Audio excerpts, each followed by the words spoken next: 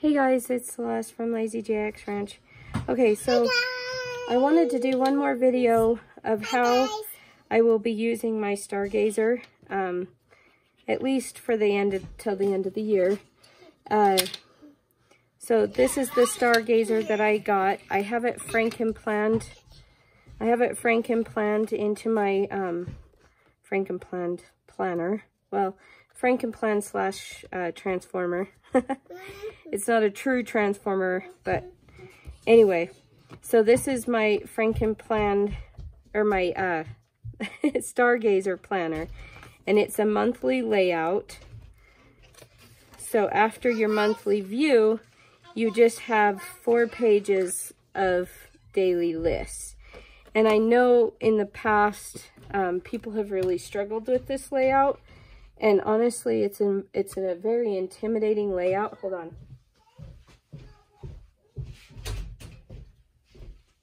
And it's the reason I haven't bought it before now. There was a few planners I really liked, but they had this monthly layout, and I said, no way.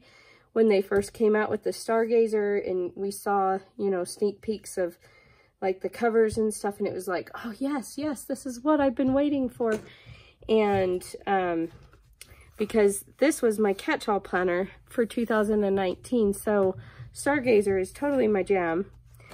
But then they announced that it was a monthly layout, and we were like, oh, are you kidding me?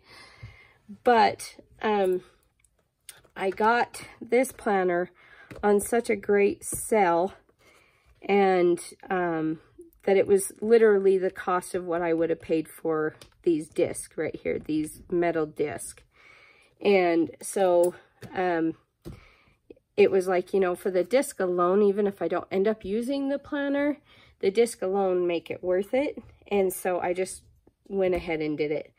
But anyways, so it was super easy to start this planner now, because, you know, right here, there's no calendar. It just says October. It doesn't even say October 2020. You have the monthly view that would have to be redated, but actually, I just ended up sticking some double-sided tape right here because I'm not going to use the monthly view at all.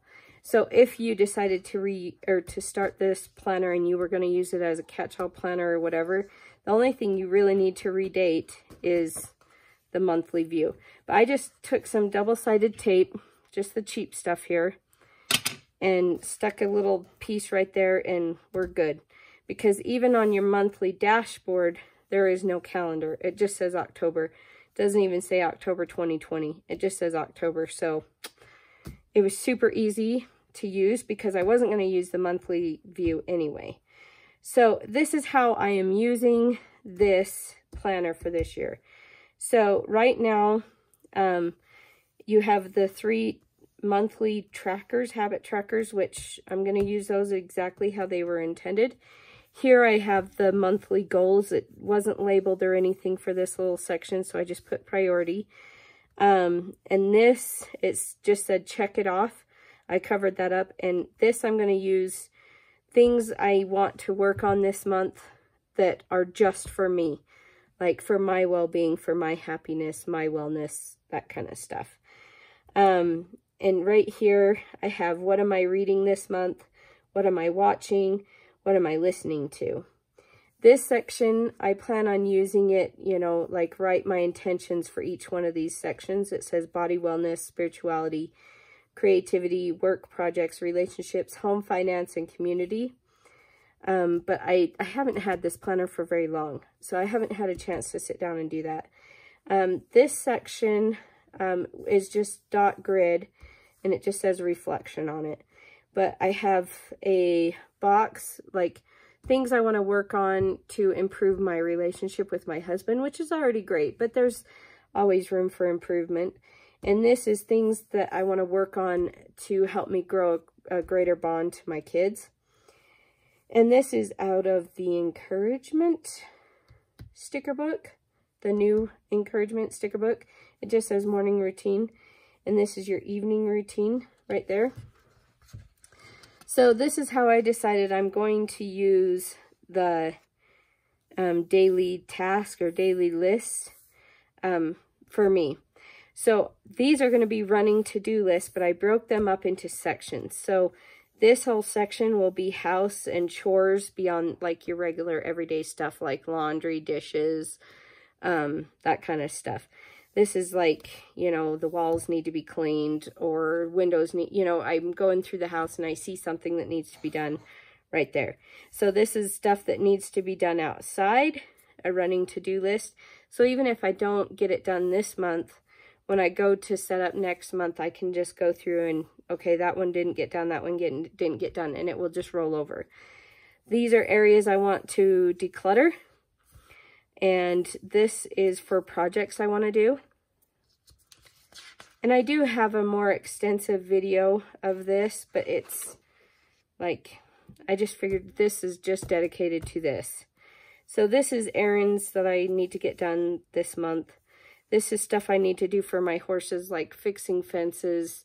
So-and-so needs to be, you know, needs new shoes. So-and-so needs their teeth floated. Vaccines, you know, that kind of stuff. Like, different things that I want to work on with the horses. You know, I noticed that, Mariah is scared of flags or something. Then I could write it on here, and I know that I want to work on that. This is a running to buy list. So this isn't like your everyday groceries. This is like, okay, so the toaster broke, so I need to add it to this, you know, or the toaster's going out, I guess. So I need to add it to this to buy list. So this would be outside of the regular everyday stuff. And this section I'm going to use for like activities that I want to do with my kids. So as I'm scrolling through Pinterest or whatever, there's always good ideas. And I can just write them on here. And same with to buy and the horses errands. You know, if I'm going through Pinterest or Facebook or something catches my eyes. The way my brain works, because I'm very ADD, if I don't write it down, I'm going to totally forget about it. So, and this I figured, you know, as I'm watching YouTube videos or whatever, if they have good ideas, I can just jot them down in here. You know, different ways of doing things, different life hacks or whatever. I can just document them all right here. Like I said, if I don't find some way to document it, you know, get it out of my brain and onto paper, it's going to be forgotten in like 5 minutes anyway. So that's what I'm going to be using this for. This I figured, this is the currently page. This I figured I could like get out pictures of my kids or things that I'm grateful for and put them right here and just kind of jot down some thoughts about it. So anyways, that's how I plan on using that. If you were going to use this as your catch-all planner, you have a section for birthdays and important dates. The only thing that's dated in this planner is the monthly view. So if I had appointments, like if I was using this as a catch-all planner, and I didn't regularly have, like, this has to be done on this day, this has to be done on that day, like, that's how I have to organize my life. But if you were just one that it's like, okay, I just need to write a list, you know, that's great, you know, use for the monthly view if you were going to use just this planner. But if I had specific date things like a dentist appointment, that's what I would put right here, if that makes sense. And then here I'd put birthdays and anniversaries. So, anyways, that's kind of my thought on the monthly layout. When I showed my Dream Seeker, which is also a monthly layout, that I will not be touching until 2020. I'm going to stay strong. But when I showed my oldest daughter that one, she's like, you know, this would be perfect for me because, you know, really most of her life doesn't revolve around, you know, this has to be done on this day, this has to be done on that day. She's like, just to be able to get things out of my brain, write them on a list, check them off as I get them done, you know, is a perfect layout for her. And then the important dates, she can either document them or in the monthly view. But for me, that kind of thought process doesn't work. But I really, really loved the Dream Seeker planner. And I was, like I said, they've come out with a few planners with that cover.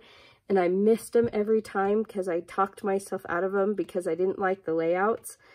And this month I was like, screw that, because I wanted that bullhead cover so bad. And then the whole planner is just me, 100% me. So anyways, I wasn't going to let it get away. Anyway, so I had to figure out a way that I could get the monthly layout to work for me and my brain. And so I just wanted to share how I'm going to be doing that with you so that, you know, maybe it'll give you inspiration. Once 2020 starts up, this is how I'm going, this layout like I have here is how I'm going to set up my Dream Seeker planner. But I really don't want this to go to waste. And so starting January, when I start my Dream Seeker will be set up like this. And this will be set up as a journal. It'll just be a journal. Basically, I'll be writing my daily affirmations here.